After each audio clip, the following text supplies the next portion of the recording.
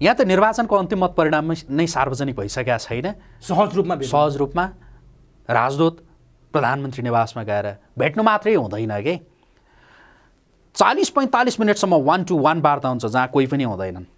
के भयो होला त्यहाँ, होइन? यसो सोच्नुहोस् त। भनिसकेपछि यहाँको जस्तो कुनै गठबन्धन बनाउने, भत्काउने या के गर्ने, कसलाई प्रधानमन्त्री बनाउने, कसो गर्ने भन्ने विषयमा छिमेकी देश या विश्वका अन्य जो शक्ति केन्द्रहरूको त्यो चासो रहँदैन भन्ने कुरा होइन। चासो अस्वाभाविक पनि होइन है। फेरि अब जस्तो राष्ट्रपति होइन, सभामुख, उपराष्ट्रपति, प्रदेशतिरका मुख्यमन्त्री सबैको त्यो भागभण्डा गर्नु छ नि त।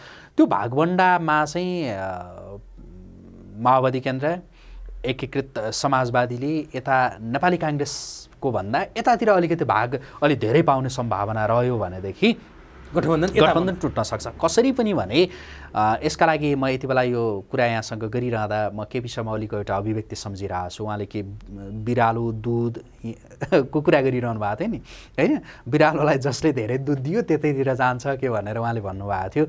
त्यस्तै नरहला नहोला भन्न सक्छ। बार्गेनिङ चल्छ।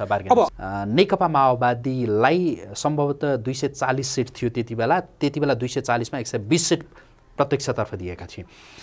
त्यति अग्लो बनाएको पार्टीका प्रति जनताका अपेक्षाका चाङ थिए कि त्यो अपेक्षा उसले पुरा गर्न सकेन। नसकिसकेपछि 2070 मा आइपुग्दाखेरि कति 26-27 गतिमा झार दिए नि, होइन?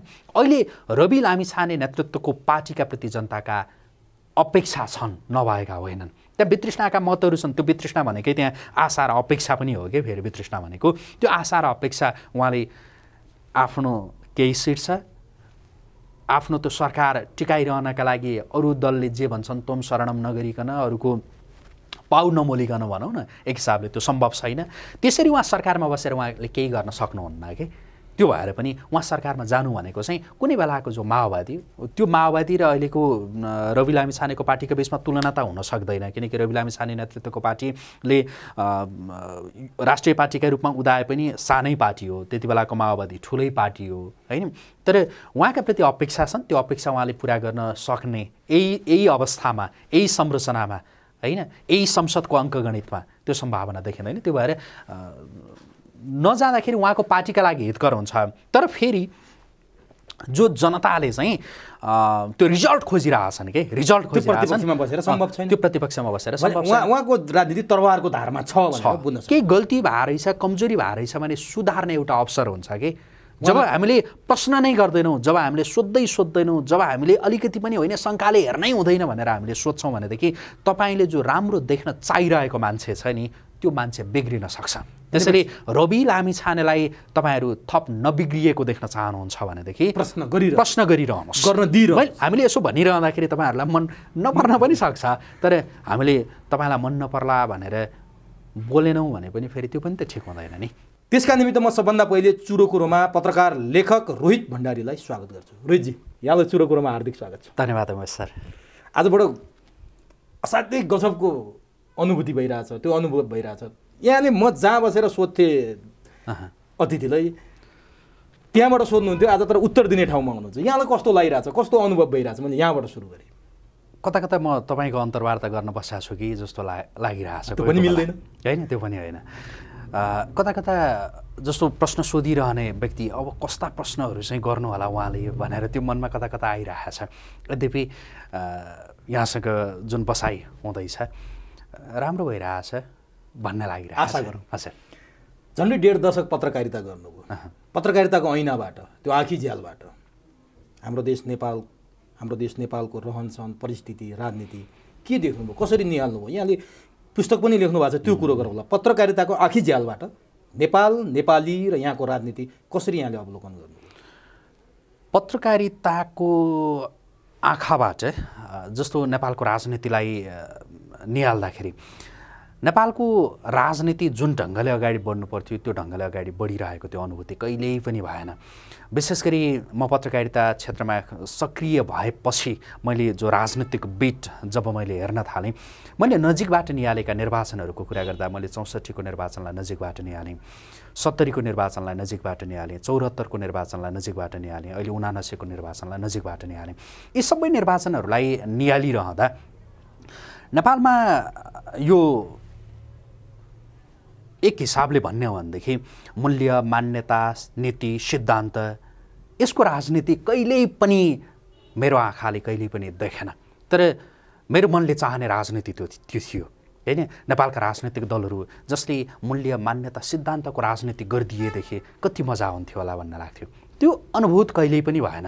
तपाईँले जो नेपाल र नेपालीलाई एकजना पत्रकारका आँखाबाट कुन रूपमा लिनुभयो भनेर सोधिरहँदा मैले नेपाली जनता जसको भित्री चाहना यो संस्कारको, मूल्य, मान्यताको राजनीति भइदिए हुन्थ्यो भन्ने रूपमा पाएँ।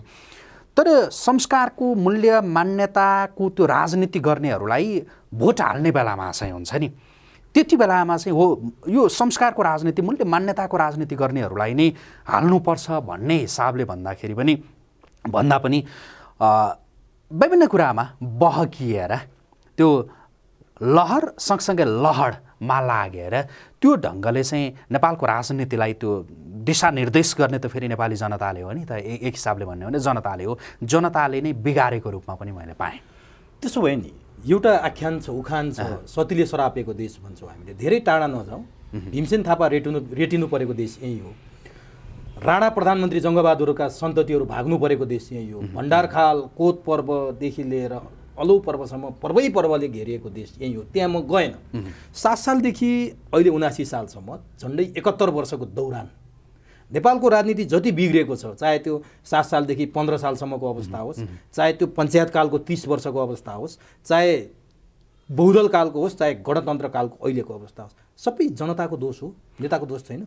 यहाँले जनतामा लगेर थुपारिदिनु भयो नि। मैले पुरै जनतामा मात्रै थोपारेको होइन, जनताको चाहना एउटा होइन, चाहना एउटा हुन्छ तर त्यो व्यक्त जब हुने बेला हुन्छ नि त्यति बेला चाहिँ अलिकति फरक देखिन्छ कि के कारणले प्रभाव पार्छ त्यहाँ। जस्तो यो कारणको कुरा गर्ने भनेदेखि त हामी शिक्षाको कुरा हेर्नुहोस् होइन, त्यो चेतना, राजनीतिक एउटा चेतना महत्त्वपूर्ण कुरा हो कि अहिले सहरी भेगमा अहिलेको निर्वाचनलाई नै हेर्ने हो भने पनि सहरी भेगमा अलि फरक खालको परिणाम आएको छ। तर तपाईँ ग्रामीण भेगहरू, ग्रामीण क्षेत्रहरू हेर्ने हो भनेदेखि यसलाई के शिक्षा र गरिबीसँग जोड्न सकिन्छ? एकदमै शिक्षा र गरिबी, यहाँले एकदम सही कुरा गर्नुभयो।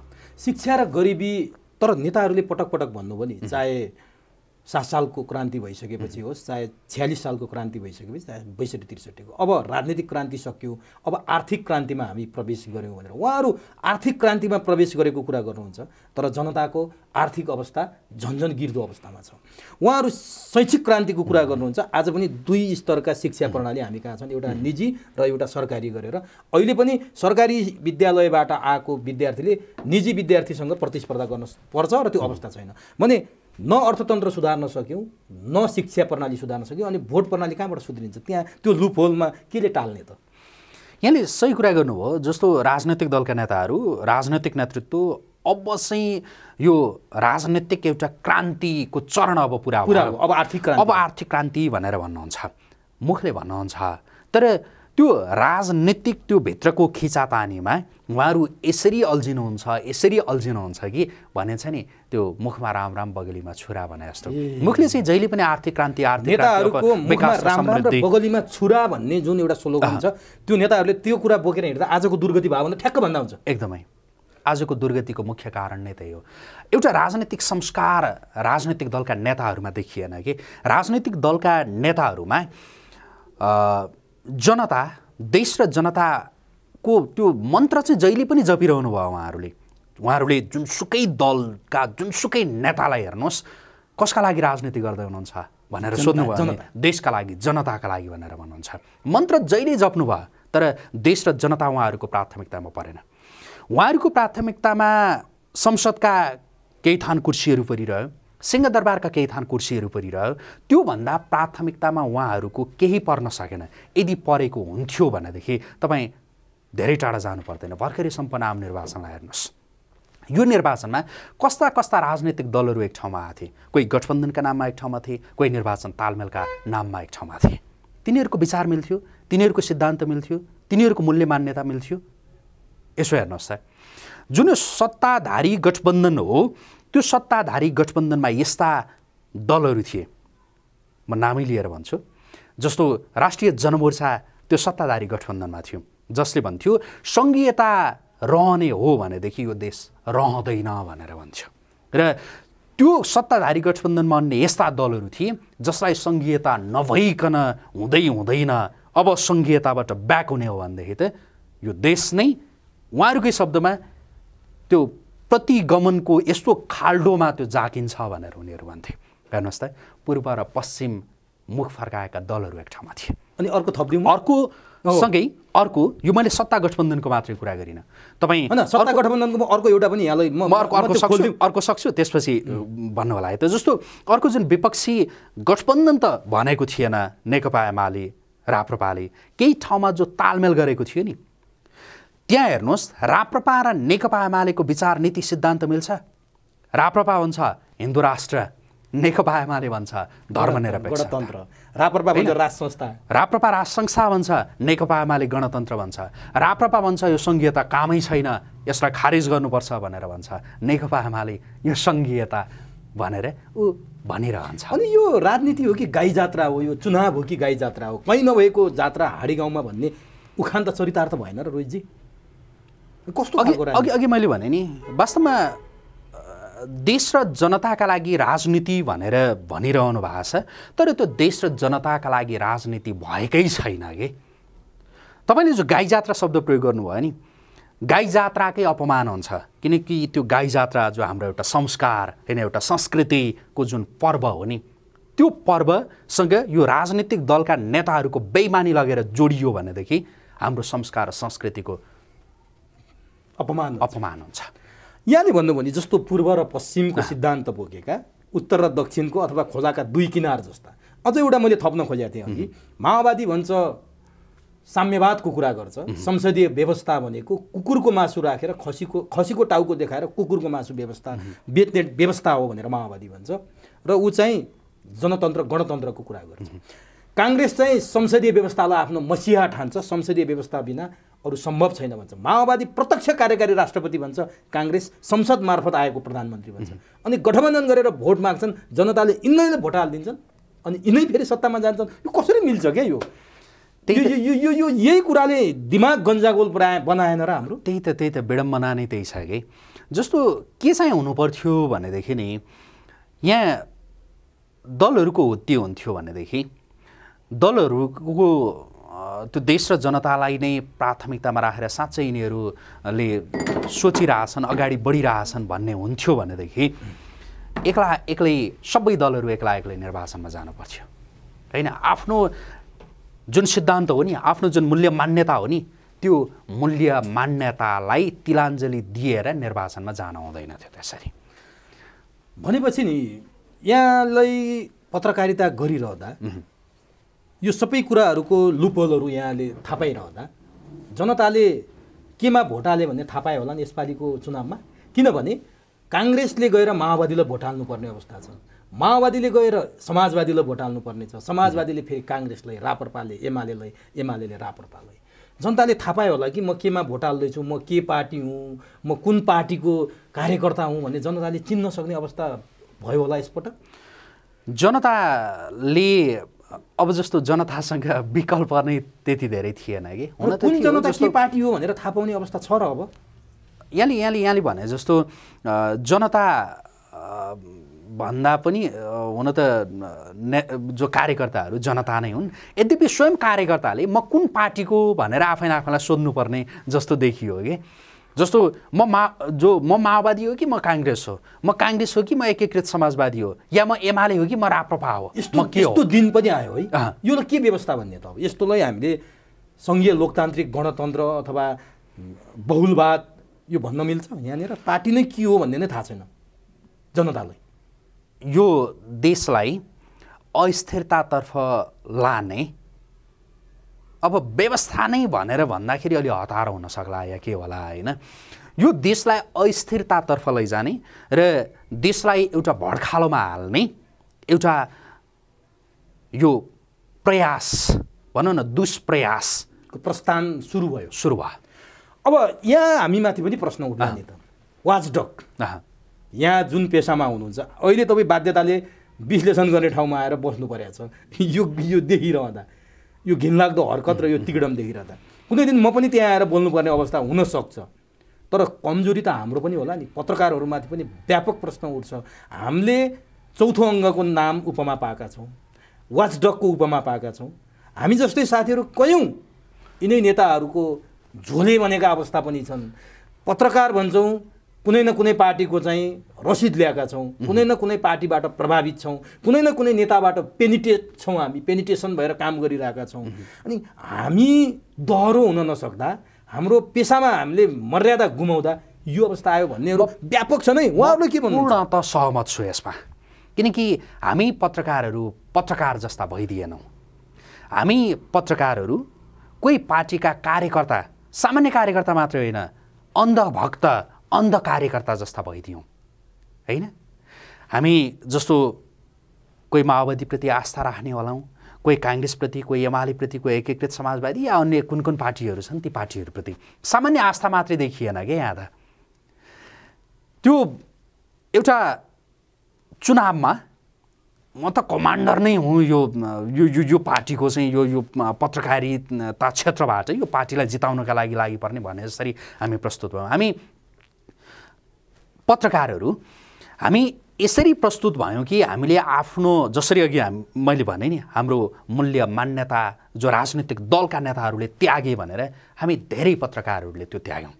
त्यसकारण राजनीतिक दल र नेताहरू यो बेथिति र भद्रगोल गर्न त्यही भएर सफल भयो नि त। त्यही भएर मैले मेरो सामाजिक सञ्जालमा पनि केही वर्ष अगाडि मैले लेखेको थिएँ, जस्तो पत्रकार साँच्चै पत्रकार जस्तो हुनुपर्छ भनेर। हो, आरोप त लाग्छन् हेर्नुहोस् होइन, तपाईँलाई पनि लाग्छ, मलाई पनि लाग्छ, अर्को कोही कसैलाई पनि लाग्छ। तपाईँ हामी जस्तो एमालेको कोही नेतासँग अन्तर्वार्ता लिँदैछौँ भनेदेखि यो त काङ्ग्रेसी पत्रकार भनेर भनिदिन्छ, या काङ्ग्रेसीसँग हामी काङ्ग्रेसको कुनै नेतासँग लिँदैछौँ भनेदेखि उहाँहरूलाई जनस्तरबाट आएका जिज्ञासा त हामीले राख्नु पऱ्यो नि त। राख्दै गर्दाखेरि काङ्ग्रेस नेतालाई हामीले राख्दैछौँ भने यो माओवादी या एमाले यो अरू कसैको भनेर भनिदिन्छ, या हामीले राज संस्था पक्षधर कुनै पार्टीको नेतासँग हामीले प्रश्न गर्दैछौँ भनेदेखि तपाईँलाई यो देशमा राज संस्था किन चाहियो, के गरेको थियो भनेर त हामीले सोध्नु पऱ्यो नि त, सोध्नु पऱ्यो नि त। तर हामीले त्यो सोध्दै गर्दा यो गणतन्त्रको झोले, यो झोले पत्रकार भनेर, प्रचण्डकै झोले, शेरबहादुरकै झोले त्यो खालको आरोप तपाईँ हामीलाई लाग्छ। तिर त्यस्ता आरोपहरू जसलाई अन्यथा पनि म लिन्न, किनकि मैले अघि जो राजनीतिक चेत भनेर भने नि, त्यो चेत जनतामा पनि त्यो पलाइसकेको छैन।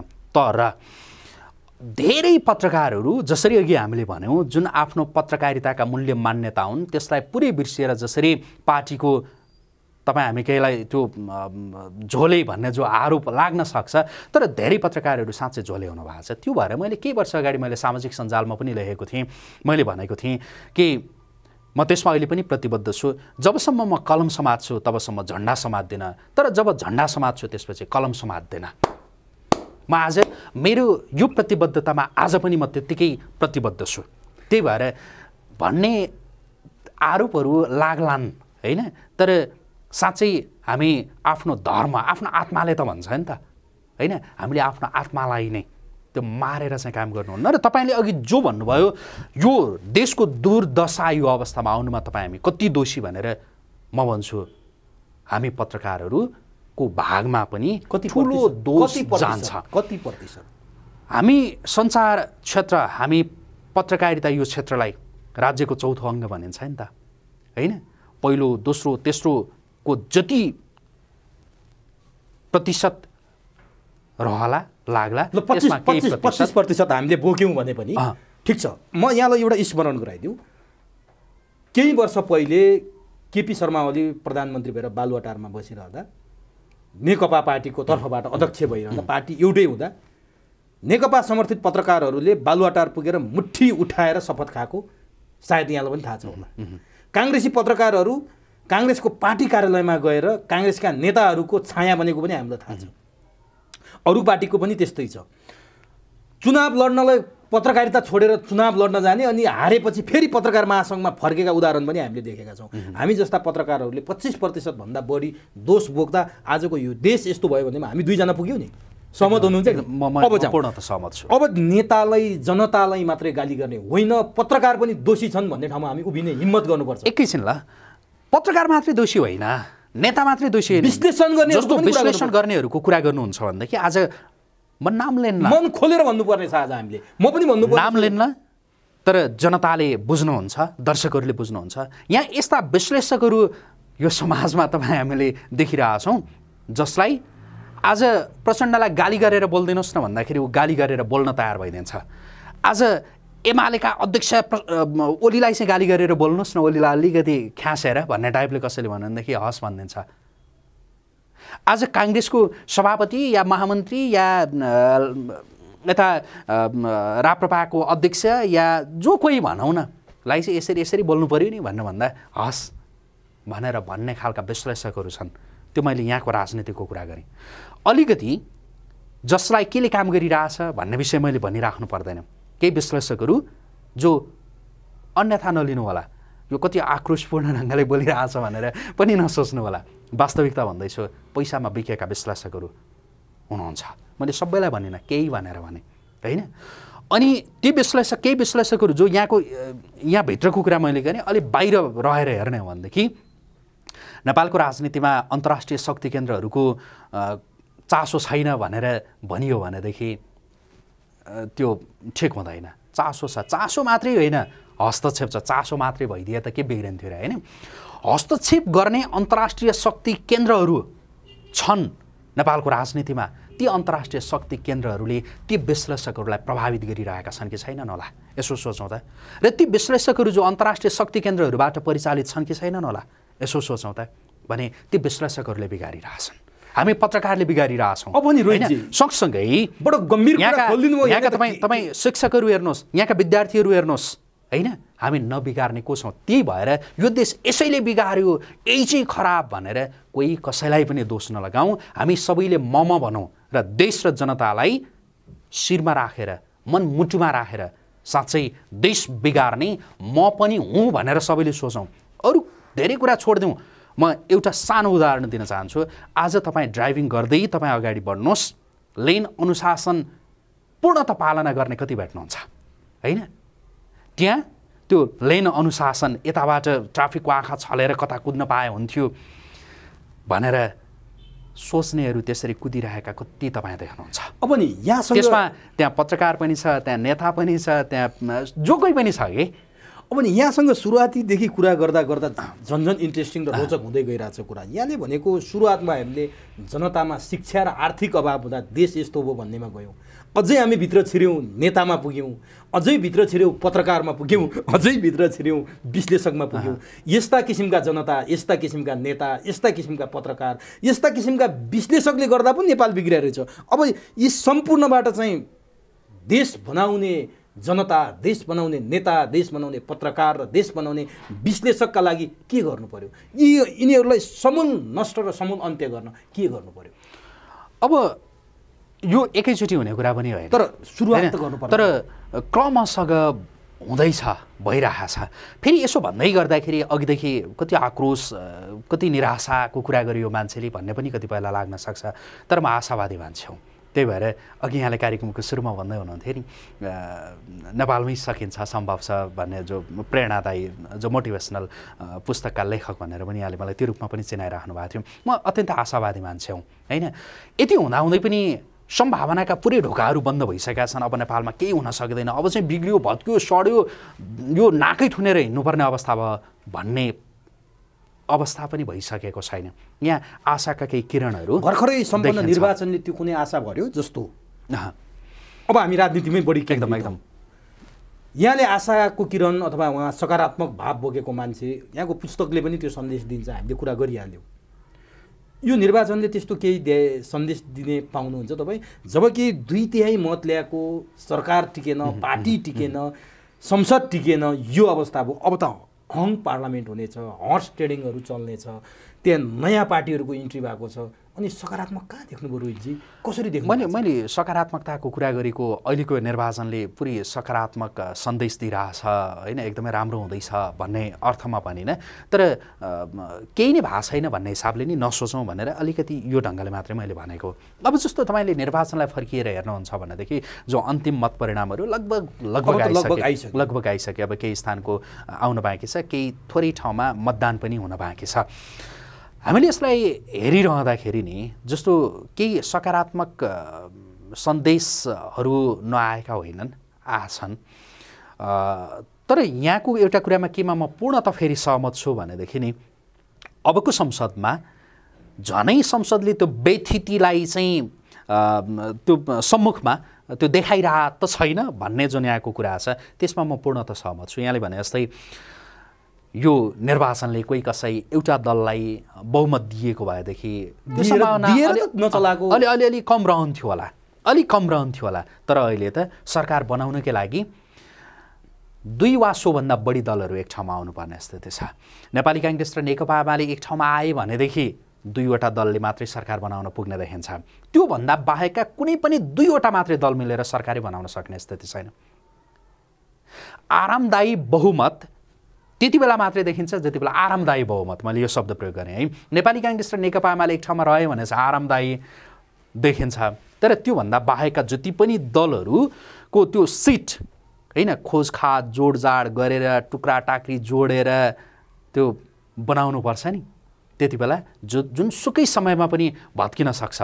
र मैले त के देखिरहेको छु यहाँले भने जस्तै भने अब यो देशले यो 5 वर्षसम्म यदि यो संसद रहने अवस्था आयो भनेदेखि यो देशमा यति धेरै प्रधानमन्त्रीहरू उत्पादन हुन्छन्, यो देशमा यति धेरै मन्त्रीहरू उत्पादन हुन्छन् होइन, जो भनेर साध्य छैन। र यो देशमा यति धेरै सरकार बन्ने र ढल्ने हुन्छ जसले झनै राजनीतिक वितृष्णा जनतामा त्यो पैदा गर्छ। र अहिले एउटा राजनीतिक दल जस्तो राष्ट्रिय स्वतन्त्र पार्टी जो उदाएको छ यो निर्वाचनसँगै, मलाई लाग्छ आउँदो निर्वाचनमा अर्को कुनै दल उदाइसक्नेछ। अब यो त्यो स्पेस हुन्छ नि, एउटा स्पेस, अब त यति ठुलो स्पेस सम्मुखमा देखिरहेको छु मैले कि त्यो स्पेस कहाँ कसरी भर्छ त्यो थाहा छैन। अब यहाँले जुन प्रक्षेपण गर्नुभयो, आउने 5 वर्ष यो संसद चल्यो भने प्रधानमन्त्री र मन्त्रीहरू उत्पादन गर्ने फ्याक्ट्री बन्ने छ हाम्रो देश, थरीका प्रधानमन्त्रीहरू बन्ने छन्, थरीका मन्त्रीहरू बन्ने छन्, यहाँको प्रक्षेपण छ। यही दौरान अब सरकार गठन त होला, अन्तिम परिणाम आइसकेपछि, सबै आइसकेपछि प्रधानमन्त्रीका आकाङ्क्षीहरूको पनि बडो महत्त्वकाङ्क्षी नामहरू आइरहेका छन्। शेरबहादुर देउवाले यसअघि नै भनेका हुन्, म 7 पटक प्रधानमन्त्री बन्ने ज्योतिषले भनेका छन्। अब उनी 6औँमा प्रवेश गर्नेवाला छन् पक्का पनि। रामचन्द्र पौडेल 17 पटक हारेका तनहुबाट यसपटक चुनाव जितेर आएका छन्, हुङ्कार गर्दैछ, काङ्ग्रेसभित्रको कुरा गर्दैछ। शेखर कोइराला पनि दाबी गर्दैछन्, शशाङ्क कोइरालाले नवलपुरबाट दाबी गरेका छन्, गगन थापाले चुनावभन्दा अगाडि नै प्रधानमन्त्रीको नाम बजाएर चुनाव जितेका छन्। काङ्ग्रेसभित्र प्रकाशमान कोइराला पनि प्रधानमन्त्रीको प्रकाशमान सिंह पनि। यो सबै हेर्दाखेरि काङ्ग्रेसबाट हुन त संसदीय दलको नेताले चयन गर्ला, तपाईँले के सम्भावना देख्नुहुन्छ? काङ्ग्रेसभित्रै यति धेरै महत्त्वकाङ्क्षी छन्, गठबन्धनमा माधव नेपाल र प्रचण्डको बार्गेनिङ चल्ने होला, यदि गठबन्धन तिमीसँग गर्ने भने प्रधानमन्त्री चाहिन्छ भन्ने जुन कुरा बाहिर आएको छैन, के देख्नुहुन्छ? प्रधानमन्त्री को बन्ला? जस्तो अहिले यहाँले जो पात्रहरूको नाम लिनुभयो, जो नेताहरूको नाम लिनुभयो, विशेष गरी गठबन्धन केन्द्रित जो जिज्ञासा यहाँलाई राख्नुभयो, गठबन्धनबाट यदि प्रधानमन्त्री हुने सम्भावना रह्यो भनेदेखि के रहला भन्ने यहाँको जो जिज्ञासा रह्यो, यहाँले भने जस्तै नेपाली काङ्ग्रेसभित्र आधा दर्जन बढी प्रधानमन्त्रीका आकाङ्क्षीहरू हुनुहुन्छ। अब नेपाली काङ्ग्रेस सत्य हो, नेपाली काङ्ग्रेस ठुलो दल हो होइन, यति बेलाको ठुलो दल हो। अघिल्लो पल्टको 74को निर्वाचनभन्दा अलि अग्लो बनेको दल हो त्यो दल। अघिल्लो पल्टको निर्वाचनमा नेपाली काङ्ग्रेसले प्रत्यक्षतर्फ जति सिट ल्याएको थियो त्योभन्दा दोब्बर बढी मत सिट उसले ल्याएको छ। अब त्यहाँभित्र जसरी प्रधानमन्त्रीका आकाङ्क्षीहरू धेरै देखिनु भएको छ, प्रधानमन्त्रीका आकाङ्क्षीहरू धेरै देखिँदै गर्दाखेरि त्यही दलले नै सरकारको नेतृत्व गर्यो भनेदेखि को हुन सक्ला भन्ने एउटा जिज्ञासाको विषयमा एक ढङ्गले कुरा गरौँ। अर्को यो गठबन्धनकै सरकार बन्न सक्छ या सक्दैन भन्ने हिसाबले यसमा योबाट अर्को कोणबाट कुरा गरौँ। मेरो बुझाइमा गठबन्धनको सरकार बन्न नसक्ने होइन, अहिलेको जो 5 दलीय गठबन्धन छ बन्न नसक्ने होइन, तर अत्यन्तै मुस्किलले बन्न सक्छ।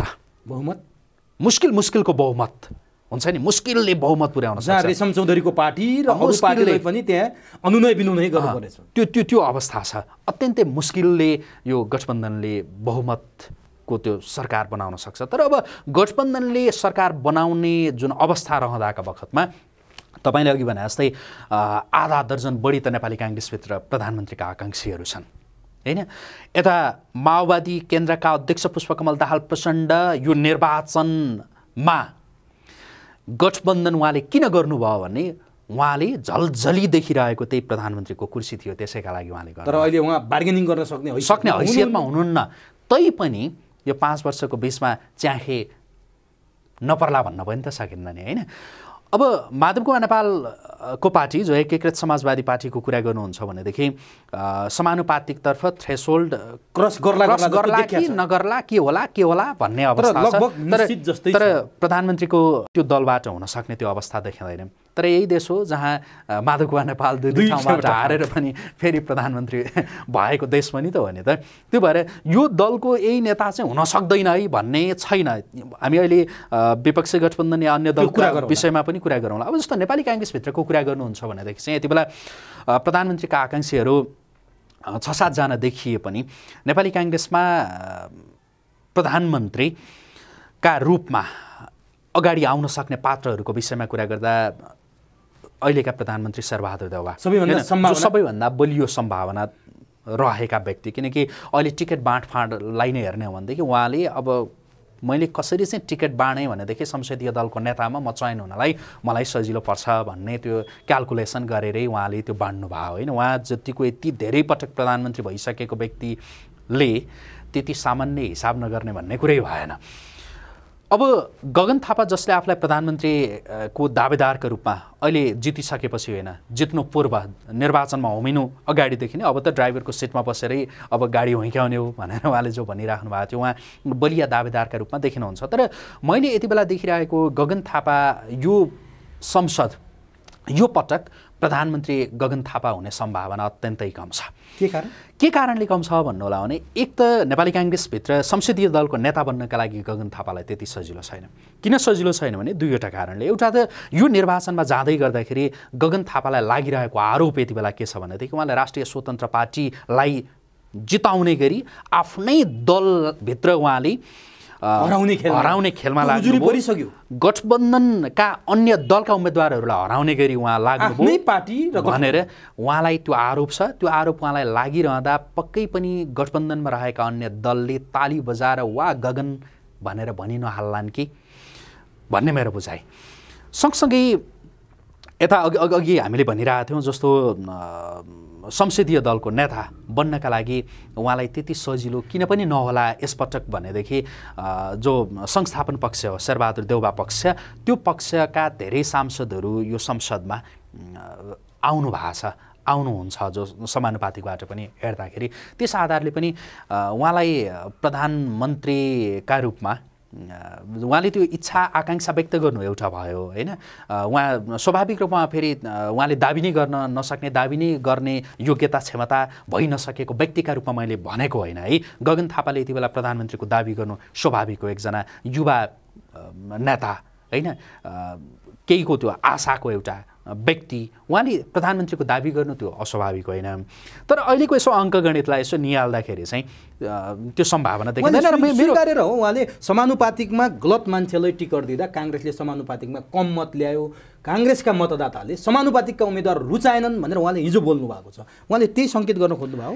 एउटा त त्यो सङ्केत हो। अर्को कुरा चाहिँ मलाई के लागिरहेछ भनेदेखि गगन थापा जसले उहाँलाई भित्री मनमा छ होला यो पटक प्रधानमन्त्री बन्न सकिन्न भन्ने भित्री मनमा छ, तर उहाँले के ताकिरहनु भएको छ भने तपाईँले त्यो क्यारम बोर्डमा जो क्यारम खेलिन्छ नि कसरी खेलिन्छ भने सिधै त्यो पालभित्र छिराउने गरी ट्वाक्क कसैले हान्दैन कि टक्क एक कुनामा हान्ने अनि त्यो उछिट्टिएर कता घुमेर अनि छिर्छ नि। उहाँले कहाँ ताकिरहनु भएको छ जस्तो लाग्छ भनेदेखि मलाई उहाँले अर्को नेपाली काङ्ग्रेसको 15औं महाधिवेशनमा सभापतिका लागि चाहिँ उहाँले यो कसरत गरिरहनु भयो भन्ने लाग्छ। कसरी भन्नु होला भने जस्तो अब संसदीय दलको निर्वाचन हुन्छ, निर्वाचनमा उहाँ संसदीय दलको निर्वाचनमा उहाँ सहभागी हुनु नै हुन्छ। भइसकेपछि उहाँले हार्नुभयो, त्यति बेला तपाईँ हामीले नै गएर उहाँलाई सोध्यौँ तपाईँले त हार्नुभयो नि अब के त भनेर सोधियो भनेदेखि सम्भवतः है यो एउटा अनुमानित कुरा गर्दैछु, यो स्वाभाविक हो म टिकट बाँड्ने ठाउँमा थिइनँ अब म टिकट बाँड्ने ठाउँमा पुग्छु भन्ने आशयले उहाँले त्यो अभिव्यक्ति दिनुहुनेछ। भन्न खोजेको म अब सभापतिका लागि कमिङ दिनका लागि उहाँ राजनीति गर्दै हुनुहुन्छ। तर उहाँलाई आफ्नै समूहभित्रबाट शेखर कोइरालाले साथ दिने सम्भावना छ। उहाँ पनि त प्रधानमन्त्रीको बलियो दावेदार हो नि, गगन थापालाई यो थाहा छैन? शेखर कोइरालाले उहाँलाई दिन नसक्नु होला भन्ने लाग्दैन, दिनु होला, किनकि हिजोको दिनमा शेखर कोइरालालाई सभापतिका रूपमा एकदमै जोडबल गर्नुभयो गगन थापा। तर हिजो महाधिवेशन हुँदै गर्दाका समीकरण अहिले रहन्छन् भन्ने छैन, ती भत्किन्छन्, ती स्वाभाविक गगन थापाले स्वीकारिरहनु भएको छ। उहाँले शेखर कोइरालालाई पनि चुनौती दिन खोज्नु भयो। यो शेखर कोइरालालाई चुनौती भन्दा पनि उहाँले एक त चुनौती हो केही हदसम्म होइन, शेखर कोइरालाले मलाई समर्थन गर्नुहुन्छ भन्ने एउटा आत्मविश्वास हो उहाँको। किनकि हिजोका दिनमा मैले शेखर कोइरालालाई सभापतिमा निर्वाचित गराउनका लागि त मैले जोडबल गरेको हो नि त, मैले उहाँलाई साथ दिएको हो नि त, त्यो भएर पनि मलाई शेखर कोइरालाले यो समर्थन गर्नुहुन्छ भन्ने उहाँको त्यो आत्मविश्वास हो। गठबन्धनका दलहरूको रुचिमा पर्लान् गगन थापा? मैले अघि नै भनिसकेँ नि होइन, मैले अघि नै भनिसकेँ, किनकि गठबन्धनमा रहेका दलका नेताहरूलाई त यो निर्वाचनमा यो प्रकारको मत परिणाम आउनुमा दोषी नै गगन थापा उनका लागि सहज छैन प्रधानमन्त्रीको यात्रा। तर अर्को एउटा न्यारेटिभ छ, गगन थापा र रवि लामिछानेको कहीँ न कहीँ कुनै न कुनै नेक्सस छ। अब यिनलाई प्रो अमेरिकनको दुवैलाई आरोप लाग्छ, त्यो बहस एकातिर छँदैछ। यो चुनावमा पनि आफ्नै पार्टीका उम्मेदवार हराउन घन्टिलै मत मागे गगन थापाले, बालकृष्ण खाँडलाई हराउन पनि गगन थापा लागे, गगन थापाले धेरैले चिडाएका छन् भन्नेहरू पनि छन्। तर रवि लामिछानेको समर्थन र बार्गेनिङ रहनेछ। यदि सत्ता बनाउने हो भने, सरकार बनाउने हो भने शेरबहादुर देउवालाई गगनलाई प्रधानमन्त्री बनाउने हो भने मेरो समर्थन रहन्छ भनेर उनी त्यो काउन्टर दिने पक्षमा रवि छन् भन्छन् बाहिर। यहाँलाई के लाग्छ? त्यो कनेक्सनका विषयमा त्यो शङ्कारहित नजरले हेर्न सकिन्छ भन्ने मलाई पनि लाग्दैन। शङ्काका नजरले हेर्न सकिन्छ, यसो भन्दैमा धेरै त शङ्काका नजरले पनि हेरिरहनु पर्दैन र शङ्कारहित नजरले पनि हेरिरहनु पर्दैन। शङ्कारहित नजरले किन हेर्नु पर्दैन भनेदेखि नि, जस्तो गगन थापा काठमाडौँ क्षेत्र नम्बर 4बाट निर्वाचन लड्नु भएको थियो, अन्त जानु पऱ्यो नि काठमाडौँकै 10वटा निर्वाचन क्षेत्रलाई हेर्नुहोस् र त्यसपछि अन्त पनि जानु पर्ने जाउँला होइन। काठमाडौँ 1 देखि तपाईँ काठमाडौँ 10 सम्म जानुहोस्, घन्टी वाहक उम्मेदवार काठमाडौँ 4मा मात्रै छैन। तर त्यहाँ घोषणा भएको थियो, फेरि घोषणा नभएको होइन, फिर्ता भयो। अरू कुनै ठाउँमा घन्टी वाहक उम्मेदवारले उम्मेदवारी फिर्ता लिएर कसैलाई समर्थन गरेको भनेर यो निर्वाचनमा सुनियो। तर यहाँलाई एउटा उदाहरण दिउँ, झापा 5 जहाँ केपी शर्मा ओली चुनाव लडेका थिए, त्यो बाहेक अरू ठाउँ घन्टीले उम्मेदवार उठाएको छ झापामा, त्यहाँ किन उठाएन? त्यहाँ कनेक्सनका विषयमा हुन्छ नि, जो हामीले दुईटा चाहिँ रोचक छ क्या। जुन तपाईँले जो झापाको कुरा गर्नुभयो, झापामा एक्सनमा आउँछु, काठमाडौँ केन्द्रित हौँ र त्यसपछि अन्त जाउँला मैले अघि जो भनेको थिएँ होइन। काठमाडौँको कुरा गरिरहँदाखेरि काठमाडौँका 10 निर्वाचन क्षेत्रमध्ये गगन थापा निर्वाचन लडेको क्षेत्र जहाँ उम्मेदवारी त्यो घोषणा गरेर पनि फिर्ता गरिएको क्षेत्र हो। त्यो भएर पनि त्यहाँ कनेक्सन नै थिएन भनेर भन्न नसकिएला। र जहाँसम्म यहाँले रवि लामिछानेको समर्थन गगन थापालाई रहन सक्छ, त्यो सम्भावना छ भन्ने विषय जो कुरा गर्नुभयो, त्यसलाई त्यो सम्भावना छैन भनेर भन्न सक्छ। तर रविले समर्थन गर्दैमा गगनलाई प्रधानमन्त्री बनिहाल्न फेरि सजिलो छ र? त्यति रविको यो त सामान्य कुरा हो। जस्तो यहाँले जो भन्नुभयो नि, जस्तो रवि लामिछानेले गगन थापालाई मेरो समर्थन छ भनेर भन्दैमा गगन थापा प्रधानमन्त्री हुनुहुन्न, किनकि प्रधानमन्त्री बन्नका लागि संसदीय दलको नेता बन्नु पर्यो नि त। संसदीय दलको नेता त रवि लामिछानेले चुन्ने होइन नि त गगन थापालाई। तर त्यो प्रेसर उनले शेरबहादुरलाई दिन सक्छन्। शेरबहादुरलाई बहुमत पुर्याउने जुन भ्यागुताको धारनी पुर्याउनु पर्ने छ शेरबहादुरले, त्यहाँ रवि लामिछानेको इन्ट्री हुँदा साथ त उनलाई अलि सहज होला। र उनले चाहिँ यदि गगन थापा तिमीले संसदीय दलको नेता बनाउने हो भने मेरो समर्थन रहन्छ, तिमीहरू जस्ता बुढालो समर्थन गर्ने त मलाई नैतिकता पनि छैन भन्ने उनले बोल्न सक्नु पर्यो नि त्यहाँनिर। रवि लामिछानेले त त्यो भन्नुहुन्छ जस्तो लाग्छ मलाई भनेपछि गगनको लागि बार्गेनिङ गर्छन् रवि भन्नुहुन्छ जस्तो मलाई लाग्छ। तर शेरबहादुर देउवाका तर्फबाट नि आफू नहुँदाका बखतमा बरु उहाँले प्रकाशमान सिंहलाई चाहिँ अगाडि सार्नुहुन्छ जस्तो लाग्छ। मैले के आधारमा भन्दैछु भने यसका लागि तपाईँ नेपाली काङ्ग्रेसको 14औं महाधिवेशनलाई फर्किएर हेरौँ। नेपाली काङ्ग्रेसको 14औं महाधिवेशन हुँदै गर्दा प्रकाशमान सिंह पनि पहिलो चरणको त्यो निर्वाचनमा सभापतिको प्रतिस्पर्धामा हुनुहुन्थ्यो र पहिलो चरणको निर्वाचनमा सभापतिको प्रतिस्पर्धामा रहँदै गर्दा प्रकाशमान सिंहले लगातार भनिरहेको कुरा थियो कि यसपटक शेरबहादुर देउवालाई रोक्ने हो, शेरबहादुर देउवालाई रोक्ने हो, यहाँभन्दा उहाँको केही पनि बोली थिएन। तर जब दोस्रो चरणको निर्वाचन हुने भयो सभापतिका लागि 14औं महाधिवेशनमा धेरैको अनुमान के थियो भने अब प्रकाशमान सिंहले डाक्टर शेखर कोइरालालाई समर्थन गर्नुहुनेछ भन्ने यो अनुमान थियो। तर एकाएक त्यो अवस्था त परिवर्तन भयो। जसलाई रोक्नुपर्छ भनेर प्रकाशमान सिंह भन्दै हुनुहुन्थ्यो पत्रकार सम्मेलन गरेर अब मेरो समर्थन शेरबहादुर देउवालाई भनेर भनिदिनु भयो। त्यत्तिकै प्रकाशमान सिंहले भन्नुभयो होला? पक्कै भन्नु भएन। त्यति बेला मान्छेहरूले के भनेको थियो भने प्रकाशमान सिंहलाई उप प्रधानमन्त्री सहित प्रकाशमान सिंह सरकारमा सहभागी हुनुहुन्छ भनेर भनेको थिए। त्यति बेला मेरो बुझाइ के थियो भने यो उप प्रधानमन्त्रीका लागि प्रकाशमान सिंहले यो गर्नुभएकै होइन, सम्भवतः प्रधानमन्त्रीको बार्गेनिङ हुनसक्छ र यो भनेको त्यति बेला होइन आउँदो निर्वाचनका लागि भनेर। त्यो मेरो अनुमान कता कता गएर ठिकै पो रहेछ कि भनेर आफैलाई आत्मरथित गर्न पाइएन। त्यो चाहिँ कहाँ गयो भनेदेखि जस्तो पछिल्लो पटक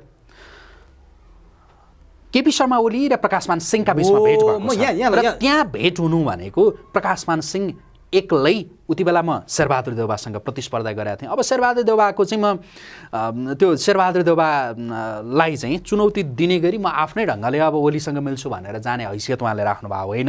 मलाई लाग्छ शेरबहादुर देउवाकै सल्लाहमा शेरबहादुर देउवाको दूत बनेर उहाँ केपी शर्मा ओलीकोमा जानुभएको हुनसक्छ, टाउकोमा प्रहार गर्न त्यहाँ जानुभएको हुनसक्छ होइन। र प्रकाशमान सिंहलाई मलाई प्रधानमन्त्री जस्तो अब म प्रधानमन्त्रीको दावेदार पनि हो, आरामदायी बहुमत नेकपा एमाले र नेपाली काङ्ग्रेस मिल्दाखेरि भन्छ मलाई समर्थन गर्न सकिन्छ कि सकिन्न भनेर यो बुझ्नका लागि यो प्रस्ताव राख्नका लागि जानुभएको हुनसक्छ एउटा यो तर यो जोड घटाउ यो तिगडममा प्रकाशमान त्यति सतहमा देखिने पात्र होइनन्। सरकार ढाल्ने बनाउनेमा यिनको रोल आजसम्म हामीले त्यस्तो उल्लेख्य कहिले पनि देखेका छैनौँ। न त यिनको सरकार निर्माण गर्नेमा भूमिका रहन्थ्यो न ढाल्नेमा रहन्थ्यो। एउटा निष्ठाको राजनीति गरेर अगाडि बढ्ने पात्रका रूपमा प्रकाशमान देखिन्थे। पछिल्लो समयदेखि यिनले निष्ठा पनि गुमाउँदै गएको हामी देख्छौँ। केपी ओलीका यिनी शेरबहादुरकै सल्लाहमा गए भन्ने यहाँको आशंका छ नि, जुन त्यो चाहिँ गगन अथवा शेरबहादुर इतरका नेताहरूलाई तर्साउनलाई थियो। त्यो तर्साउन मात्रै होइन, त्यो सम्भावनाको त्यो जुन सम्भावना त राजनीतिमा जहिल्यै रहन्छ नि त होइन। त्यो आफूले जहाँ गोल हान्न उहाँहरूले खोजिरहनु भएको छ त्यो गोल हान्नका लागि होला जस्तो लाग्छ। अनि सम्भावना छ त काङ्ग्रेस र एमालेको गठबन्धन? त्यो सम्भावनालाई नकार्न पनि सकिन्न, किनकि तपाईँ निर्वाचन अगाडि केपी शर्मा ओलीले एउटा अन्तर्वार्ता राष्ट्रिय दैनिकलाई दिएको अन्तर्वार्ता यसो पल्टाएर हेर्ने हो भनेदेखि त्यहाँ त्यो सम्भावनाको विषयमा छ।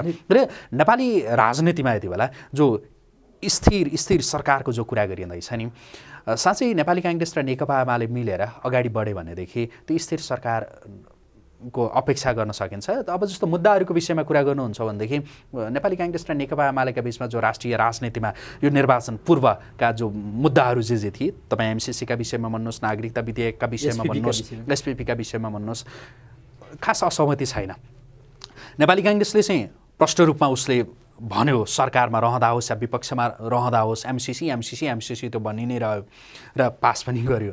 अब जस्तो नेकपा एमाले चाहिँ अलिकति त्यति बेला यो सरकारमा रहँदा चाहिँ एमसीसी भनेर भनिरह्यो। जस्तो केपी शर्मा ओलीले राष्ट्रिय सभाको एउटा बैठकमा बोल्दै गर्दा होस्, संयुक्त बैठकमा त्यो बोल्दै गर्दा होस्, उहाँले भन्नुभएको थियो नि त होइन, एमसीसीको विरोध गर्नेहरूले एमसीसी नै पढ्दैनन् कि क्या हो होइन, यो देशको विकासै चाहँदैनन् कि क्या हो भनेर त्यहाँ प्रश्न भन्नुभएको थियो। भन्न खोजेको उहाँले एमसीसी त जसरी पनि पास गर्नुपर्छ भनेर भन्नुभएको थियो नि त। तर सरकारबाट बाहिर जाँदै गर्दा उहाँको बोली अलिकति त्यो फेरिएकै चाहिँ नभनौँ मौन रहनुभयो कि मौन रहनुभयो। तर यसको अर्थ एमसीसीका विषयमा नेपाली काङ्ग्रेस र नेकपा एमाले एक थिए। नागरिकता विधेयकको सवालमा हेर्नुहुन्छ भनेदेखि नागरिकता विधेयक जो पछिल्लो पटक संसदबाट पारित भएर राष्ट्रपतिमा पुगिसकेपछि त्यहाँबाट अनुमोदन हुन सकेन। तर त्यो विधेयकका विषयमा पनि भन्न चाहिँ नेकपा एमालेका नेताहरूले त्यो विधेयकको केही विरोध संसदमा गर्नुभयो।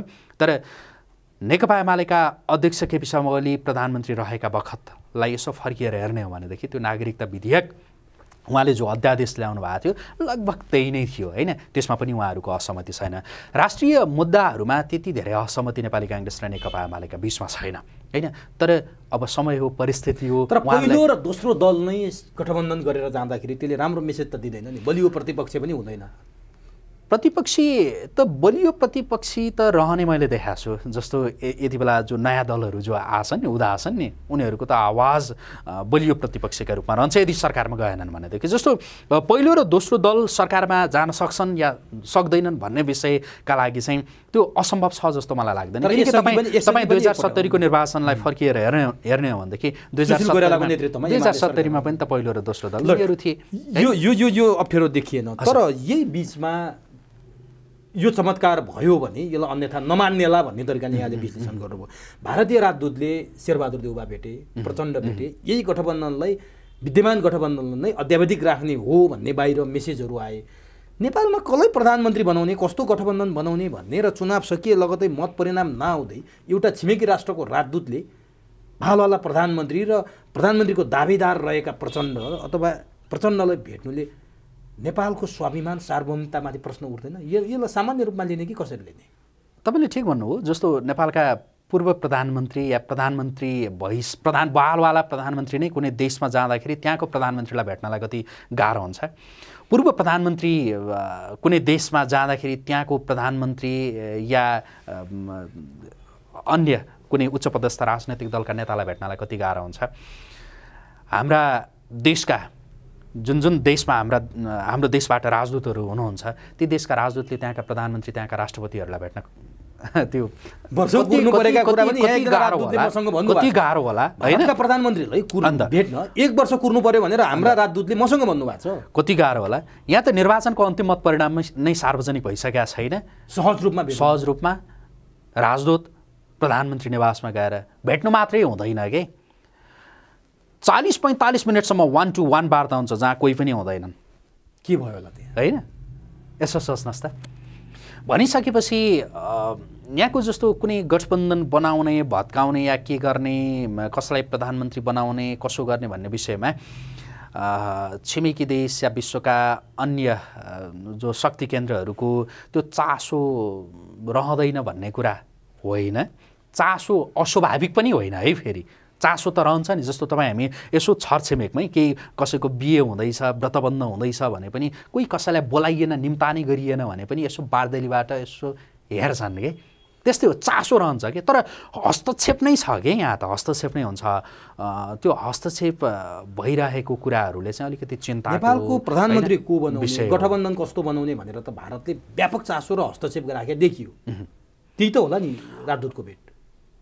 त्यो यो यति बेलाको भेट चाहिँ जस्तो मलाई यति मात्रै के लाग्दैन भने प्रधानमन्त्री शेरबहादुर देउवाज्यू तपाईँको स्वास्थ्य स्थिति कस्तो छ, तपाईँले आज बिहान चिया खानुभयो कि खानु भएन, आज बिहान तपाईँले त्यो खानामा के अलिकति मासुका चोक्रा पनि राख्नु भएको थियो कि थिएन, या चिकन खानुभयो कि मटन खानुभयो कि या अर्को के चाहिँ खानुभयो भनेर बुझ्नका लागि मात्रै चाहिँ पक्कै थिएन। अनि यसको असर कहिले देखिनेछ, के देखिनेछ? गठबन्धन रहला, भत्केला, उनको प्रभाव रहला नरहला, अथवा चुनावको सङ्घारमा डाक्टर आर्जू र प्रचण्ड भारत गएर आलो पालो गरेको भन्ने कुरा बाहिर भएको थियो, त्यसलाई बल पुग्ने गरेको भेट हो? जस्तो यसको नतिजा कहिले देखिएला भन्दा अब 1-1.5 हप्ता योभन्दा धेरै कुर्नु पर्दैन। भनेपछि यही विद्यमान गठबन्धनलाई कायम राख्न गरिएको भेट हो, अथवा यहाँको स्रोतले, यहाँको सूचनाले के भन्छ? यो भेटले गठबन्धन अध्यावधिक राख्ने छ अथवा गठबन्धन भत्किने छ? गठबन्धनलाई जोगाइराख्ने प्रयासहरूको भेट हो, भइरहेकै छन् र गठबन्धन जोगाइन्छ, जोगाउनुपर्छ भनेर गठबन्धनमा रहेका नेताहरूले भनिरहेकै पनि छन्। केही असन्तुष्टिहरू प्रधानमन्त्री यही बन्नुपर्छ भन्ने उहाँको सङ्केत होला राजदूतको, अथवा भारतीय प्रधानमन्त्रीको सन्देश, भारतीय संस्थापनको सन्देश बोकेर पनि हुन सक्छ? प्रधानमन्त्री यही भन्ने उहाँहरूको त चाहना त हुन सक्ला, तर फेरि अवस्था यस्तो मात्रै पनि होइन कि उहाँहरूको त चाहनाले मात्रै नेपालको राजनीति अगाडि बढिरहन सक्छ भन्ने पनि होइन। उहाँहरूको प्रयास चाहिँ हो, प्रयास त रहन्छ नै। अब आफू अनुकूल बनाउन जस्तो भारतको मात्रै होइन कि भारतको मात्रै होइन चीनको मात्रै होइन विश्वका जुनसुकै शक्ति केन्द्रहरू जसले नेपालको राजनीतिमा प्रत्यक्ष चासो राखेका छन् उनीहरूले यो चाहिँ बन्दिए हुन्थ्यो भनेर चाहना राख्नु होइन यो बन्दाखेरि चाहिँ हामीलाई अनुकूल हुन्थ्यो भनेर सोच्नु यो अस्वाभाविक पनि होइन फेरि उहाँहरूको साइडबाट हेर्दा अनि यो त सत्तारूढ गठबन्धनको कुरा विपक्षी गठबन्धन बन्ने कतिको सम्भावना देख्नुहुन्छ जहाँ केपी ओलीले 2-4वटा कार्ड खेलिसके चुनावको मत परिणाम भइरहँदा प्रचण्डलाई फोन गर्दा अब वाम गठबन्धन बन्ने भयो कम्युनिस्ट एकता हुने भयो भन्ने हल्ला पनि चल्यो उहाँले समानुपातिकमा गडबड गर्न सक्छन् है अन्तिम अवस्थामा भएको दललाई समानुपातिक मत गन्देर त्यो थ्रेसहोल्ड क्रस गरिदिने प्रयास हुँदैछ भनेर सायद माधव नेपालको पार्टीलाई सङ्केत गर्नुभयो होला उहाँले अर्को गठबन्धन बनाउने सम्भावना कति रहन्छ केपी ओलीले केपी शर्मा ओली अघिल्लो पटक जो 74को निर्वाचनपछि उहाँ सरकारमा हुनुहुन्थ्यो सरकारको नेतृत्व गर्नुभएको थियो करिब 2/3 को जो सरकार थियो त्यो सरकार उहाँले जोगाउन नसकेको यथार्थ हो अब आकाशको राहु पातालको केतु एकपटक परि कसरी चेतु भन्ने जो एउटा उखान छ नि त उहाँले चेत्नु भयो के चेतिसक्नुभयो अब चाहिँ यो चेतिसकेपछि हिजोको दिनमा अलिकति गल्ती चाहिँ भएछ भन्ने त्यो आत्मबोध यसपटक उहाँले जो प्राप्त गरेको उहाँको दलले जो प्राप्त गरेको मत छ त्यो मतका कारणले त्यो आत्मबोध उहाँमा भएको छ हिजोका दिनमा मलाई लाग्छ 74मा नेकपा एमाले माओवादी केन्द्रसँग त्यति बेला गठबन्धन गरेर जाँदै गर्दा प्रत्यक्षमा कति 80 सिट हुनुपर्छ है 80 सिट ल्याएको दल आज कुन अवस्थामा पुगेको छ भने हिजोका दिनमा केही गल्ती केही कमजोरीहरू भएछ भनेर उहाँले त्यो आत्मबोध गर्नुभएको छ मेरो बुझाइमा र तपाईँ निर्वाचन पूर्वको केपी शर्मा ओलीको त्यो अभिव्यक्ति हेर्नुहुन्छ भनेदेखि त्यति बेला त्यो निर्वाचनको एउटा माहौल तताउनका लागि पनि उहाँले नभनिकन उहाँलाई सुख थिएन होला होइन नेकपा एमाले प्रत्यक्षमा यति ल्याउँछ यस्तो गर्छ भनेर जो भन्दै हुनुहुन्थ्यो आज अलिकति उहाँको त्यो अनुहार निन्याउरो भएको छ तर समग्रमा हेर्ने हो भनेदेखि चाहिँ फेरि यसपटकको निर्वाचनमा नेकपा एमालेलाई जुन प्रकारको क्षति हुने जुन अनुमान गरिएको थियो त्यो प्रकारको क्षति चाहिँ भएको छैन अब यहाँको प्रश्नतिरमा आएँ जस्तो क्षतिको पनि म क्लियर हुन चाहे उहाँका भेटरान दाहिने हातहरू त ढलेका छन् कमान्डरहरू ढलेका छन् नि क्षतिको हिसाबले कुरा गर्नुहुन्छ भने उपाध्यक्ष ईश्वर पोखरेल खम्बाहरू जो दाहिने हात देब्रे हात होइन जुन हातहरू छन् ती हातहरू केही खुस्किएका छन् तर यहाँ त धेरैले के अनुमान गरेका थियो उहाँको खुट्टा नै त्यो हुन्छ नि खुट्टै रहँदैन तर एउटा विश्लेषण भन्ने खालको थियो खुट्टाहरू त केही रहे नि केपी ओलीको पार्टीले जहाँ चुनाव जितेको छ प्राय जितेको ठाउँमा काङ्ग्रेसले समानुपातिक काङ्ग्रेसले समाजवादी र माओवादीलाई जहाँ सिट छोडेको थियो त्यहाँ सहज ढङ्गले जितेको छ तर जहाँ काङ्ग्रेस लडेको थियो त्यहाँ एमालेलाई गाह्रो भएको छ हो यहाँले जे भन्नुभयो त्यो भएको त्यस कारण पनि उहाँ चाहिँ अलिकति शक्तिशाली देखिनुभयो कि नत्र यहाँले भने जस्तो हात खुट्टा नै सबै जाने अवस्था रहेछ नि उहाँको अघि हामीले भन्यौँ नि जस्तो जुन खालको प्रक्षेपण गठबन्धनका नेताहरूले गर्नुभएको थियो त्यो खालको भएन होइन केपी शर्मा ओलीको त्यो बोली मन पराएर होस् या के जे मन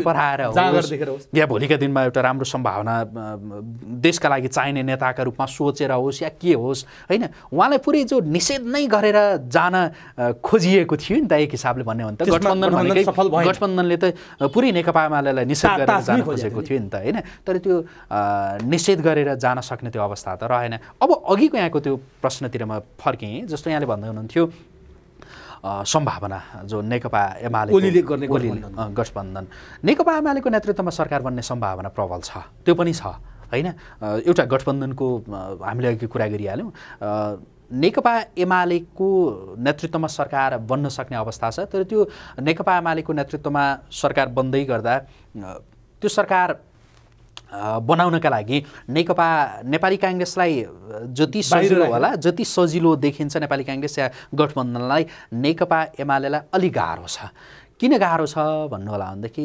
धेरै जो सानातिना भनिएका दलहरूले खुद्राखुद्री जम्मा गरेर उहाँले त्यो सरकार बनाउनुपर्छ र जुनसुकै बेलामा पनि के हो होइन कुन चाहिँ बाहिरिने हुन् धेरैको त्यो चित्त बुझाउनु पर्ने अवस्था छ धेरैको जो डिमान्ड रहन्छ त्यो डिमान्ड पुरा गरिदिनु पर्ने छ जब डिमान्ड पुरा हुँदैन या केही भइहाल्छ, त्यसले घुर्क्याउने त्यो क्रम सुरु हुन्छ या निस्किहाल्न सक्छ होइन, त्यो सम्भावना चाहिँ छ। तर नेकपा एमालेको नेतृत्वमा सरकार बन्ने सम्भावना पनि त्यत्तिकै छ। तर गठबन्धन गरेर वाम गठबन्धन अथवा प्रचण्ड माधव एक ठाउँमा आएर केपी ओलीले शक्तिशाली गठबन्धन बनाउने सम्भावना छ कि छैन? त्यो शक्तिशाली हुँदैन। त्यो प्रचण्ड र माधव केपीको पक्षमा आउने सम्भावना छ कि छैन? उहाँको प्रयास छ, उहाँको प्रयास रहन्छ जस्तो लाग्छ। त्यही प्रयास सम्भवतः त्यही प्रयासकै रूपमा लिन सकिन्छ प्रचण्ड र माधव केपी शर्मा ओलीको जो टेलिफोन वार्तालाई। र माधव कुमार नेपालले पनि कता कता अब यो बाम भन्न लाग्नु भएको छ होइन, त्यो भएर पनि उहाँहरू एक ठाउँमा रहनका लागि चाहिँ प्रयासरत केपी शर्मा ओलीका तर्फबाट त्यो प्रयास अगाडि बढ्न सक्छ र बढी पनि रहेछ। यता अब जस्तो राष्ट्रपति होइन, सभामुख, उपराष्ट्रपति, प्रदेशतिरका मुख्यमन्त्री सबैको त्यो भागभण्डा गर्नु छ नि त। त्यो भागभण्डामा चाहिँ माओवादी केन्द्र, एकीकृत समाजवादीले यता नेपाली काङ्ग्रेसको भन्दा यतातिर अलिकति भाग अलि धेरै पाउने सम्भावना रह्यो भनेदेखि गठबन्धन टुट्न सक्छ कसरी पनि भने। यसका लागि म यति बेला यो कुरा यहाँसँग गरिरहँदा म केपी शर्मा ओलीको एउटा अभिव्यक्ति सम्झिरहेको छु। उहाँले के बिरालो दुधको कुरा गरिरहनु भएको थियो नि होइन, बिरालोलाई जसले धेरै दुध दियो त्यतैतिर जान्छ के भनेर उहाँले भन्नुभएको थियो। त्यस्तै नरहला नहोला भन्न सक्छ, बार्गेनिङ चल्छ। अब यो बेला च्याखे थाप्ने अथवा तेस्रो चौथो दलले पनि भाग्य चम्किने हुन्छ। जसरी 51 सालमा 20 सिटे राप्रपाले 2 पटक प्रधानमन्त्री पाएको थियो, त्यसै गरी अहिले भित्रभित्रै त्यो तयारी हुँदैछ कि केपी ओलीले राजेन्द्र लिङ्गदेन अथवा रवि लामिछानेलाई प्रधानमन्त्रीको कार्ड फालिरहेका छन्, तिमीहरूलाई प्रधानमन्त्री बनाउँछु भनेर भनिरहेछन्। रवि लामिछाने र राजेन्द्र लिङ्गदेनको हातमा प्रधानमन्त्री पर्ने सम्भावना कति छ? केपीले अहिले तत्कालै चाहिँ एकदमै कमजोर छ, किनकि रवि लामिछाने नेतृत्वको राष्ट्रिय स्वतन्त्र पार्टीले जति सिट प्राप्त गरेको छ गर्दैछ र राप्रपाले जति सिट प्राप्त गरेको छ गर्दैछ, चौथो पाँचौँ स्थानमा रहेका जो दलहरूले सरकारको नेतृत्व गरेर अगाडि बढ्ने भन्ने कुरा त्यति कर्णप्रिय पनि हुँदैन होइन। जो मतदाताहरूका लागि त्यति कर्णप्रिय हुँदैन र मतदाताहरूले यति बेला रवि लामिछानेलाई सरकारमा जानका लागि त्यो मत दिएको जस्तो पनि देखिँदैन। प्रतिपक्षमै रहेर तपाईँ जसरी टेलिभिजनमा चर्को स्वरले आवाज उठाउनुहुन्थ्यो त्यो संसदमा त्यसै गरी बोल्नुहोस्, तपाईँका सांसदहरूलाई त्यसै गरी बोल्न लगाउनुहोस् भन्ने हिसाबले जनताको त्यो अभिमत त्यसरी प्रकट भएको। सत्तामा जान हुन्छ या हुँदैन? सत्तामा जान्न हुन्छ या हुँदैन भन्ने चाहिँ त्यो उहाँको कुरा भयो। तर सत्तामा जाँदाखेरि के हुनसक्छ, सत्तामा जाँदा के हुनसक्छ र नजाँदा के हुनसक्छ भन्ने कुरामा केन्द्रित रहनु पर्दाखेरि चाहिँ उहाँ सत्तामा जानुभयो भनेदेखि सम्भवतः रवि लामिछानेको अहिले जुन प्रकारको लोकप्रियता छ, रवि लामिछाने नेतृत्वको पार्टीको जो वाहवाही यति बेला जो देखिँदैछ त्यो वाहवाहीमा केही कमी आउने देखिन्छ। किनकि सत्तामा गइसकेपछि भनेको त रवि लामिछानेले 1 महिनाभित्रमा कति नेपालीलाई विदेशबाट फर्काएर रोजगारी दिलाउँछु भनेर भन्नुभएको छ। त्यो सम्भव छ? जति यति लाख भनेर भन्नुभएको छ नि त्यो सम्भव छैन नि त। उहाँले जे भन्नुभएको छ जनताले अब के खोज्छन् भने नि उहाँ सरकारमा जानुभयो भनेदेखि ठ्याक्कै हुने के हो भनेदेखि 2064 सालमा तत्कालीन अवस्थामा नेकपा माओवादीलाई सम्भवतः 240 सिट थियो त्यति बेला 240 मा 120 सिट प्रत्यक्षतर्फ दिएका थिए। त्यति अग्लो बनाएको पार्टीका प्रति जनताका अपेक्षाका चाङ थिए कि त्यो अपेक्षा उसले पुरा गर्न सकेन। नसकिसकेपछि 2070 मा आइपुग्दाखेरि कति 26-27 गतिमा झार दिए नि हैन। अहिले रवि लामिछाने नेतृत्वको पार्टीका प्रति जनताका अपेक्षा छन्, नभएका होइनन्। त्यहाँ वितृष्णाका मतहरू छन्। त्यो वितृष्णा भनेकै त्यहाँ आशा र अपेक्षा पनि हो कि फेरि वितृष्णा भनेको त्यो आशा र अपेक्षा। उहाँले आफ्नो केही सिट छ, आफ्नो त्यो सरकार टिकाइरहनका लागि अरू दलले जे भन्छन् तोम शरणम नगरिकन अरूको पाउ नमोलिकन भनौँ न, एक हिसाबले त्यो सम्भव छैन। त्यसरी उहाँ सरकारमा बसेर उहाँले केही गर्न सक्नुहुन्न कि। त्यो भएर पनि उहाँ सरकारमा जानु भनेको चाहिँ कुनै बेलाको जो माओवादी, त्यो माओवादी र अहिलेको रवि लामिछानेको पार्टीको बिचमा तुलना त हुन सक्दैन। किनकि रवि लामिछाने नेतृत्वको पार्टीले राष्ट्रिय पार्टीका रूपमा उदाए पनि सानै पार्टी हो, त्यति बेलाको माओवादी ठुलै पार्टी हो हैन। तर उहाँका प्रति अपेक्षा छन्, त्यो अपेक्षा उहाँले पुरा गर्न सक्ने यही अवस्थामा, यही संरचनामा हैन, यही संसदको अङ्कगणितमा त्यो सम्भावना देखिँदैन। त्यो भएर नजाँदाखेरि उहाँको पार्टीका लागि हितकर हुन्छ।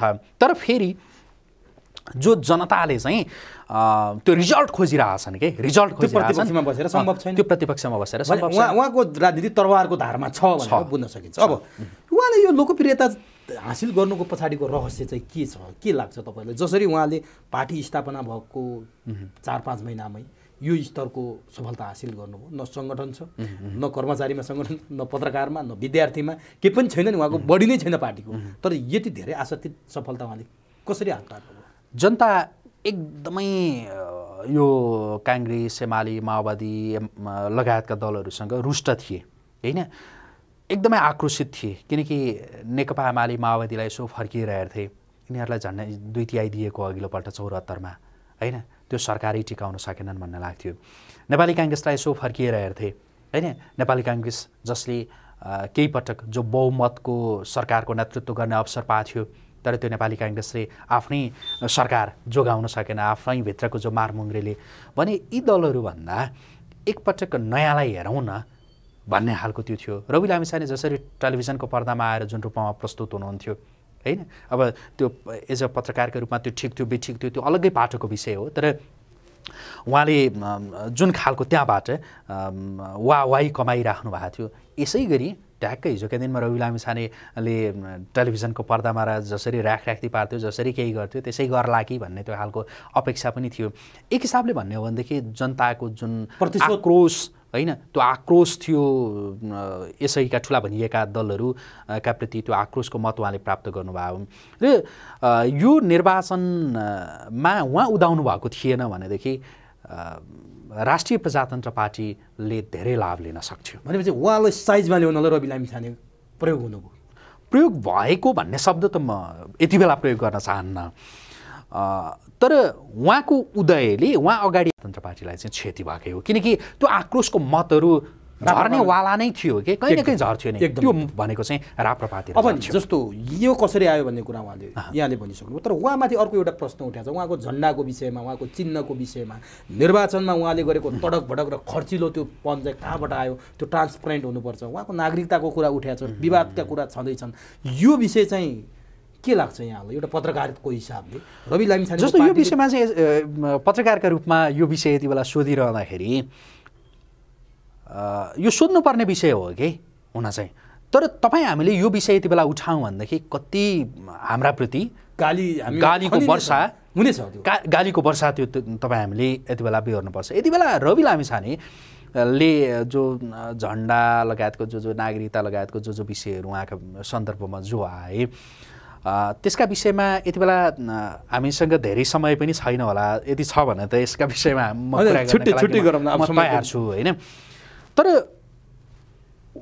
एउटा चाहिँ के हो भने जनताले एउटा चाहिँ के चाहिँ सोचिदिनुपर्छ यो मामलामा भने रवि लामिछाने अब यो देशको एउटा नेता हो कि हिजोका दिनमा रवि लामिछानेले टेलिभिजनको पर्दाबाट यी र यस्तै विषयमा कुनै दलका नेता कोही कसैलाई राखराख्ती पारिरहँदा तपाईँ दर्शकहरूलाई कति मजा आउँथ्यो, यसो हेरिदिनुहोस् त, यसो सम्झिदिनुहोस् त।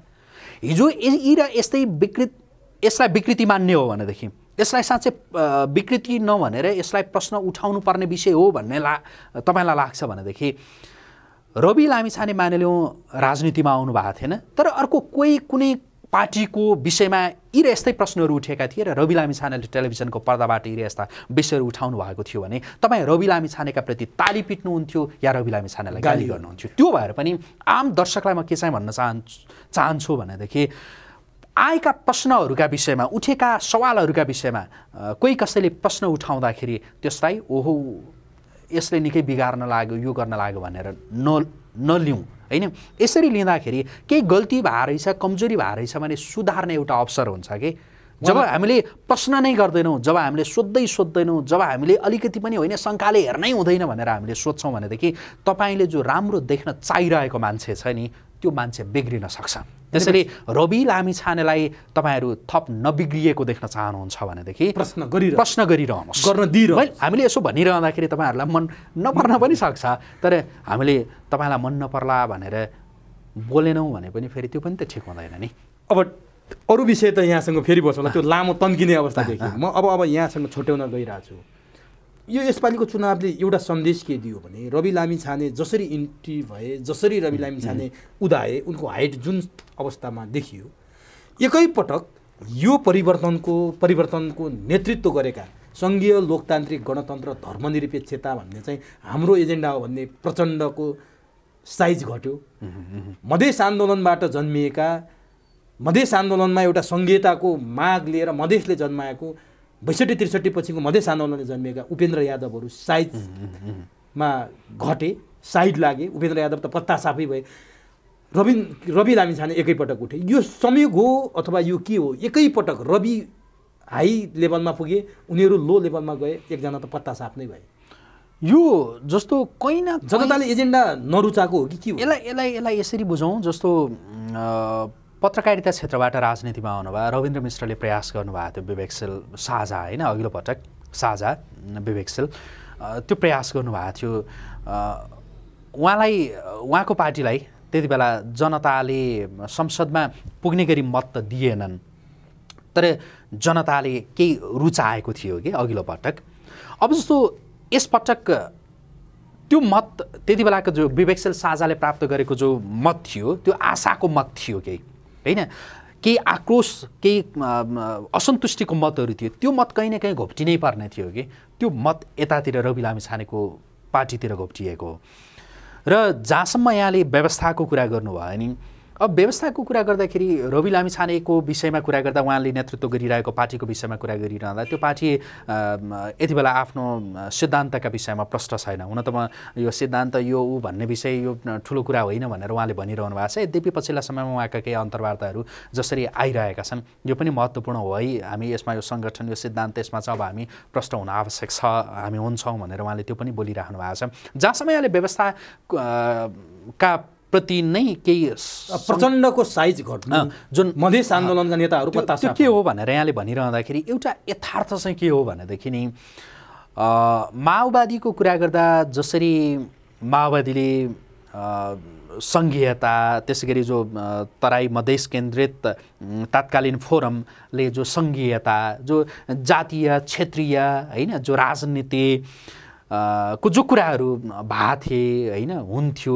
त्यसलाई जनताले अस्वीकार गरिदिएको। क्षेत्रीय पार्टी पनि जरुरी छैन यो देशमा भनेर जनताले प्रष्टसँग भनिदिएको। अनि प्रचण्डको एजेन्डा पनि अस्वीकार गर्दै हो। प्रचण्डको एजेन्डा अस्वीकार गरेको भनेर यति बेला पुरै अस्वीकार भन्नलाई त प्रचण्डको पार्टी विलिन हुनु पर्यो। एउटा हुन्छ नि एकदमै थोरै या 1-2वटा सिटमा मात्रै आउनु पर्थ्यो, त्यो रूपमा पनि नभनौँ।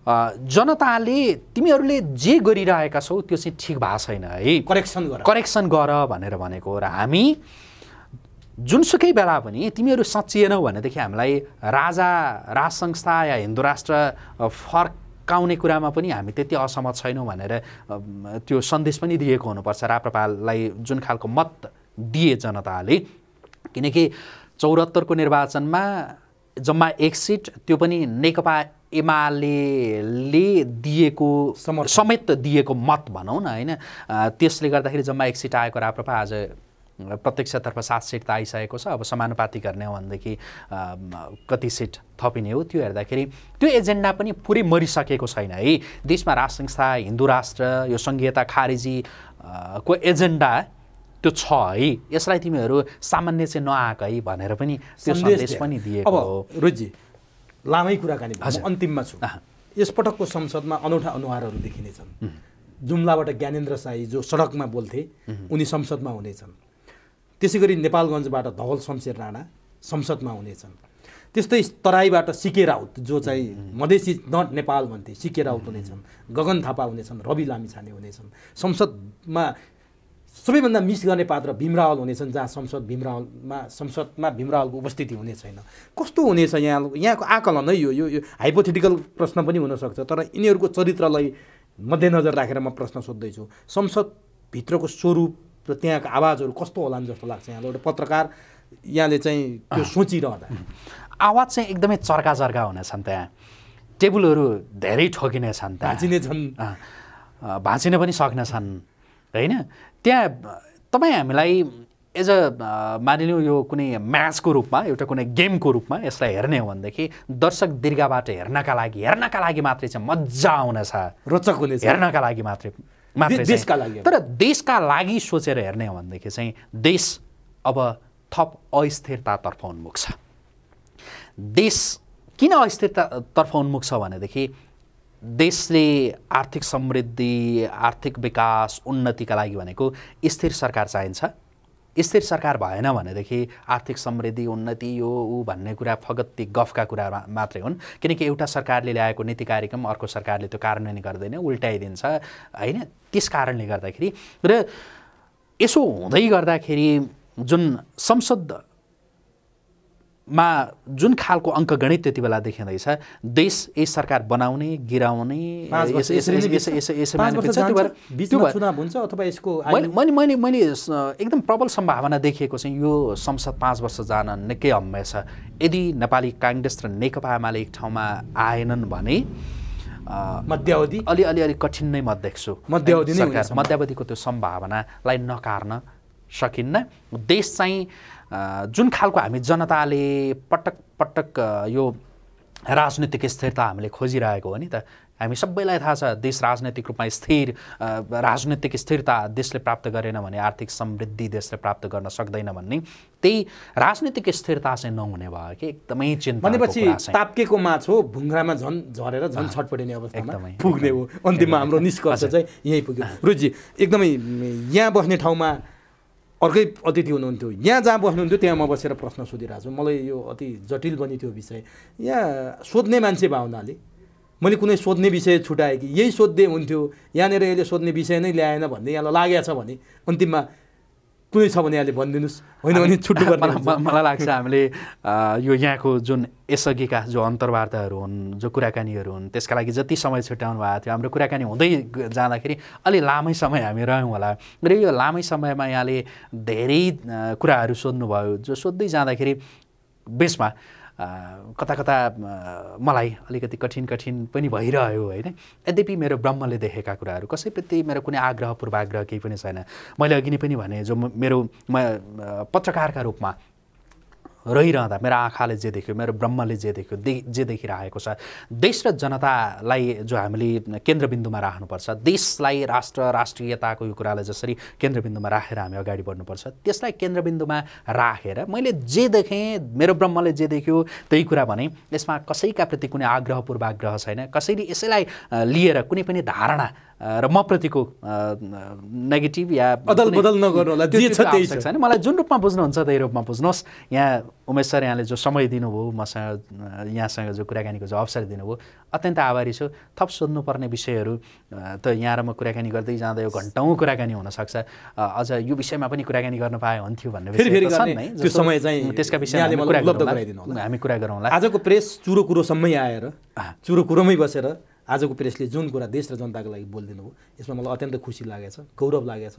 पत्रकार भएर एउटा पत्रकारको अन्तर्वार्ता लिने यो अवसर जुट्यो, समय प्रदान गरिदिनु भयो। यो अमूल्य समयका लागि रोहितजीलाई हार्दिक धन्यवाद छ। उमेश सर यहाँलाई धेरै धेरै धन्यवाद छ। तपाईँ साँच्चै त्यो कुरोको चुरो होइन, त्यो पहिले आउने त्यो तहसम्म तपाईँ पुग्नुहुन्छ। मलाई खुसी लाग्छ। तपाईँको पत्रकारिता जो अनुसरणीय, अनुकरणीय पनि छ। यति भन्छु। मलाई पनि समय दिनुभयो, धेरै धन्यवाद। धन्यवाद रोहितजी। हस्।